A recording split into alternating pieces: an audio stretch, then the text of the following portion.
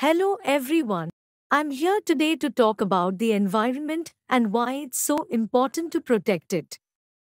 Our planet is the only home we have, and it's up to us to take care of it for future generations.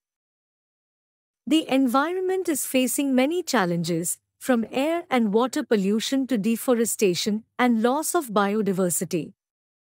These issues are not only harming the planet, but also impacting our health and well being. We can all make a difference by making small changes in our daily lives. For example, we can reduce our carbon footprint by using public transportation or carpooling, conserving energy by turning off lights when we leave a room, and reducing waste by recycling and composting. We can also support organizations and policies that protect the environment and educate others about the importance of taking care of our planet.